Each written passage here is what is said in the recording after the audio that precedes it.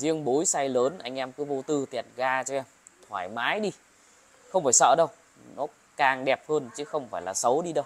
Từ màu vàng chanh nó sẽ chuyển sang chế độ là màu vàng đậm cho anh em luôn. Đó.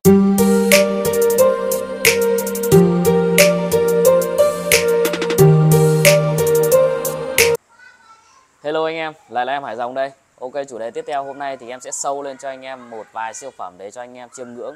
Đó, những bé siêu phẩm ở đây thì là những bé siêu phẩm bối size lớn, bối size khủng anh em. Thì nó sẽ size nó sẽ dao động từ 55 cho đến 60 cm. Đó, và giá cực kỳ êm nha anh em. Cái thời điểm này giá rất là êm luôn, rất là êm để mình sở hữu những bé bối size lớn mà lại còn đẹp nữa. Bối là nó hiếm hơn huyết rất là nhiều. Đó, đối với em Hải thì anh em cũng đã biết rồi, đúng không ạ? Những bé bối mà em đã tuyển chọn thì là chắc chắn là sẽ tuyển chọn về chú trọng về body và chú trọng về màu sắc, chú trọng về kích thước. Đó, nên là anh em cứ yên tâm về vấn đề là bối size lớn trên thị trường đã hiếm rồi, đã ít rồi. Mà cũng không hiểu lý do tại sao mà đợt này nó lại ít, nó hiếm như vậy. Huyết thì nhiều nhưng mà bối thì lại ít nha, không dễ đâu. Mà bối này bối size lớn mà body đẹp ấy, hoặc là hai bách body đẹp ấy, thật sự là càng ngày càng về sau cũng không hiểu nguyên nhân lý do tại sao mà lại càng ngày càng ít đi. Đó, càng ngày càng ít đi và càng ngày càng hiếm lên. Đó, những anh em thích sở hữu những gọi là thích sở hữu cục vàng trong nhà đó. Đó, nên là nhiều anh em, với lại nhiều vấn đề là nhiều anh em cũng thắc mắc hồ của anh phông đen, hồ của anh phông xanh có chơi được bối không em? Cái vấn đề này anh em yên tâm. Riêng bối size lớn hoặc HB size lớn, đó, đại loại là dòng kim long qua bối, mà những cái con mà size lớn ấy thì anh em hình dung một vấn đề như này này. Cái vảy của nó đã viền vảy đấy, nó đã già rồi, nó đủ độ tuổi của nó rồi. Nên là khi thả phông đen hoặc là phông xanh, anh em thả vô tư. Nói chung là thả vô tư nhá, không sợ bị tụt, không sợ bị đen thùi lùi hay là cái gì đâu. Mà nó còn đẹp hơn, nó còn ngầu hơn là khi anh em thả huyết. Đó, đây là em nói góc độ là để mình chiêm ngưỡng nha, chứ không phải so sánh giữa huyết với bối, mà để anh em chiêm ngưỡng và để anh em hình dung. Có những vị khách của em đó chơi những bé hai bách mà mua của em đó, và hoặc những bé bối khủng ấy, thì là về thả vào hồ phông đen, nó ngầu kinh khủng luôn, nó ảo diệu mà nó đẹp dã man luôn. Cái màu sắc mà của con bối mà khi mà thả vào phông đen ấy thì nó sẽ sậm hơn, đậm hơn và nó đẹp hơn. Đó, nên là nó rất là đẹp luôn. Viền vảy nó gần như là nó tạo viền ra rất là đẹp. Đó, nên là trừ khi bối size nhí thôi nha. Bối size nhí thả phông đen rất là khó. Còn riêng bối size lớn anh em cứ vô tư tẹt ga cho em, thoải mái đi, không phải sợ đâu, nó càng đẹp hơn chứ không phải là xấu đi đâu. Từ màu vàng chanh nó sẽ chuyển sang chế độ là màu vàng đậm cho anh em luôn. Đó, rất đẹp luôn. Và cái thứ hai, chơi dòng size lớn nó sẽ có một cái trường phái riêng, và dòng size nhỏ nó sẽ có một trường phái riêng. Dòng size lớn nha, nhìn nó uy nghi, nó lực lưỡng. Đó, và nhất là những con nào body đẹp, mà nhất là những con nào body khủng, thả vào hồ trong nhà thôi. Đó, nhất là để những cái chỗ phòng khách, ví dụ như view như này, để phòng khách mà thả những con 60 vào, anh em hình dung là anh em bạn bè đến nhà mình chơi, nhìn giật cả mình mà nhìn sướng luôn, nhìn đã luôn. Nó đã hơn nhiều những bé size nhí. Thật sự là mỗi người sẽ có một cái sở trường riêng, mỗi người sẽ có một sở thích riêng. Đó, người thì thích chơi size nhí, người thì thích chơi size lớn. Nó sẽ khác nhau, mình không thể nào đánh đồng chung được cái quan điểm đó. Mà góc độ ở đây là đối với cá nhân em thì trước giờ em lại rất thích bán size lớn. Nhìn nó khủng, nó lực và nó khỏe mạnh, nó sung căng, giống kiểu là cho con cá ăn mà nó đáp tớp rầm rầm rầm, nó ăn mồi săn mồi nó ăn rầm rầm, nhìn nó đã lắm, nhìn nó lực kiểu gì ấy anh em. Đó, nói chung là tiền nào của đó thôi, anh em cân đối và so sánh nó sẽ khác nhau. Ok, không linh tinh nguyên thuyên nữa, cùng theo chân em. Tư, khoan, có một vấn đề này, em có nhận giao lưu trao đổi nâng cấp với anh em với một điều kiện là nó ở gần em. Những vị khách nào ở gần, còn những vị khách ở xa quá, ví dụ như ở ngoài Bắc hoặc là ở quá là xa, thì thật chất ra nó cũng khó. có giao lưu trao đổi nhưng mà nó khó, nhưng mà mình cũng sẽ có thể tìm cách nếu mà hai bên thương lượng được. Ok chưa? Còn cái vấn đề mà anh em muốn giao lưu trao đổi thì anh em cứ quay clip video cá của anh em gửi cho em, và muốn trao đổi với con nào bên em đó thì em sẽ tính cái vấn đề bù trừ cho anh em. Ok chưa? Không linh tinh nguyên thuyền nữa, cùng theo chân em ngắm mấy bé siêu phẩm size lớn, size khủng để xem có ưng bé nào không. Em có để mã số ở trên từng video một của từng bé. Đó, anh em nào thích mã số nào thì cứ nhắn tin Zalo hoặc là ebook cho em với kênh Facebook Hải Rồng. Đó, ebook thẳng cho em thì là em sẽ báo giá, báo kích thước và báo chi tiết cụ thể cho anh em, và có thể thương lượng. Ok chưa? Không linh tinh thuyền nữa, cùng theo trên em. Let's go.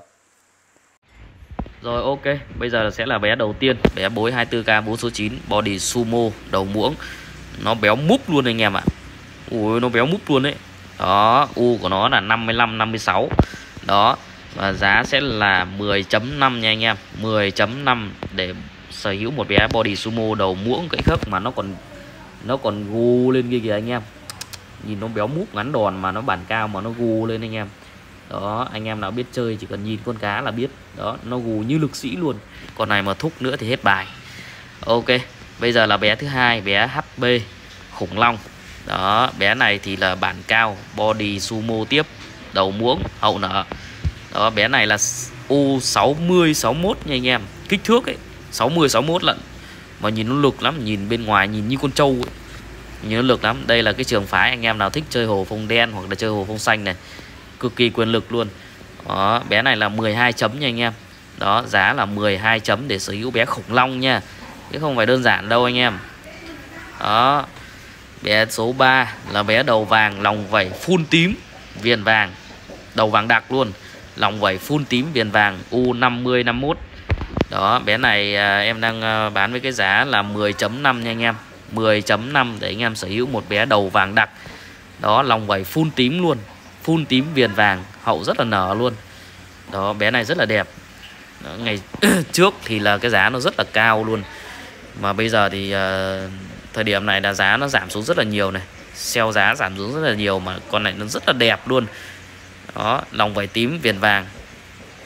Ok, mã số 4 là bé 24k 4 số 9. Bé này là full tuốt tuột luôn, nhìn lực lắm. Nhìn nó nuột lắm anh em. Anh em nhìn tổng thể con cá nó rất là nuột. Đó, body sumo, U55 56. Và giá em đang bán là 15 chấm nha anh em. 15 chấm để mà sở hữu bé full gold. Đó, 24k full gold luôn. Ok, bé tiếp theo đó chính là bé 24k thường hoặc là gọi Malaysia Gold cũng được. Đó, ok chưa? Mà bé này size là 55 56 luôn, body béo. Đó, body béo luôn. Mà bé này thì êm, bé này thì rất là êm. Bé này thì chỉ có 8.5 thôi anh em. Bé này chỉ có 8.5 thôi để sở hữu một bé cân đối.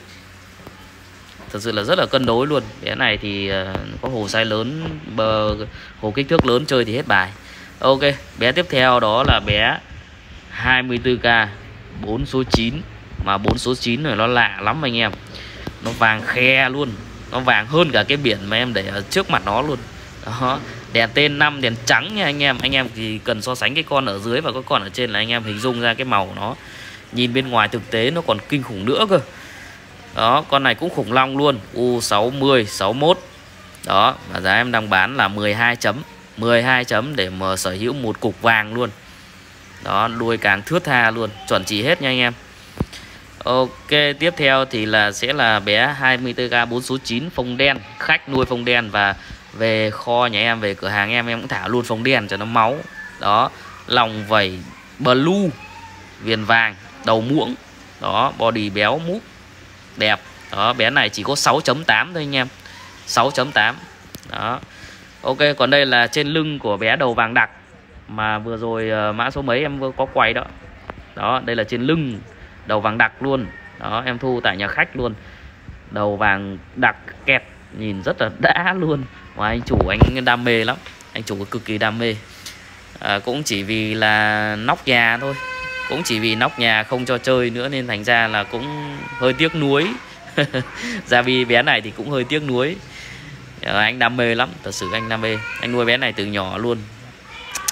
Nhìn rất là đã. Không đèn nhá. Không đèn mà lên được đầu vàng thế mới dã man chứ. Ok. Bé tiếp theo là bé lòng vảy tím, gọi là bối tím anh em. 24k 4 số, bối tím, size lớn. Đó, bé này là U55 56. Đó, đuôi quạt luôn, hậu nở.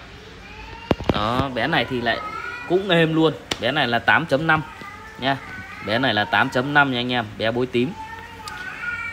Rồi ok, tiếp theo đây là bé hơi lạc lõng một xíu. Đây là bé pha phu long, huyết long, pha phu long. Đó, đầu gãy khớp luôn, đầu vuông gãy vuông luôn anh em. Đó, U25. Đó, cực kỳ căng luôn, càng hạ mà đuôi tam hoa luôn. Nhìn bé này vuông vức, vảy không dồn nha anh em, vảy không dồn, rất là vuông vức, nhìn rất là đẹp luôn. U25. Giá là 60 chấm nha anh em, 60 chai ấy. Ok, bé tiếp theo là bé 24k 4 số 9. Bé này thì là body đuôi càng, nó thuộc dòng là body chiến anh em. Nếu anh em chơi lâu nó gọi là thuộc cái dòng body chiến. Bé này là giới tính đực luôn này. Đó, anh em nhìn cái hàu nó kìa, nó cứ phình phình ra. Rất sung luôn. Đó, mà chủ cứ lại phát là kè cái là bắt đầu nó phình cái hàu ra. Con này là động đực chắc luôn anh em. Đó, bé này thì cũng rất là êm. Bé này size 57 58. Và hiện tại bây giờ giá là 10.5 nha anh em, chỉ có 10.5 thôi. Đó, còn đây là bé HB kinh sọt đuôi tim. Đó, bé này là HB kinh sọt đuôi tim. Bé này là U3840. Đó, U3840, anh em nào thích sở hữu hàng đột biến, hàng độc dị lạ ấy, thì là cứ alo cho em. Đó, bé này chỉ có 12 chấm thôi. HB kinh sọt nhá. Kinh đã kinh rồi, còn sọt lại còn đuôi tim nữa cơ. Rất là đột biến luôn. Ok, bé tiếp theo là bé 24k 4 số body sumo. Đó, bé này body sumo luôn, U5556 luôn, rất lực luôn, nhìn rất lực luôn nha anh em. Nhìn ngắn đòn mà là bản cao luôn, rất lực luôn. Đó, bé này là cũng chỉ 10.5 thôi. Giá rất êm, thời điểm này giá rất êm luôn anh em, 10.5. Đó, còn đây là bé đầu vàng full tím luôn, gọi là bối tím. Bối tím full tím luôn. Đó, bé này full tím luôn. Đó, giá cũng 10.5 luôn. Cũng 10.5, rất là êm luôn anh em ạ. Đó, bé này là bé hai bách. Bé hai bách body sumo, body bản cao luôn. Đó, đuôi quạt. Ok chưa? Đuôi quạt. Bé này là 12 chấm. 12 chấm để cho anh em sở hữu. Đó, đuôi quạt size khủng, U60 61.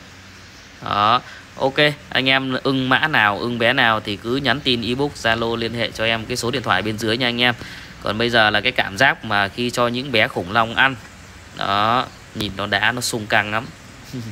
Cực kỳ sung luôn. Đó, rất là sung luôn. Những cái cảm giác mà nó nhìn nó uy lực anh em.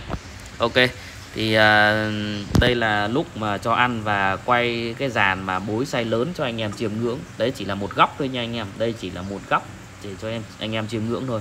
Đó, truyền cảm hứng và truyền động lực cho anh em để anh em chơi và sở hữu, nhận mọi loại kèo giao lưu trao đổi với anh em. Đó, trao đổi sao cho hợp lý nhé, đều thương lượng với nhau hết. Em không thu xay nhí về mà cũng không thu cá mà khi mà em đã bán từ cửa hàng em ra thì ít nhất là từ 5 tháng trở lại em mới thu, 5 tháng trở lên em mới thu lại nha anh em. Đấy là cái quy tắc rõ ràng của từ cửa hàng em từ trước tới giờ nha anh em. Đó, ok, bây giờ cho anh em chiêm ngưỡng cái một góc view nho nhỏ bên cửa hàng số 1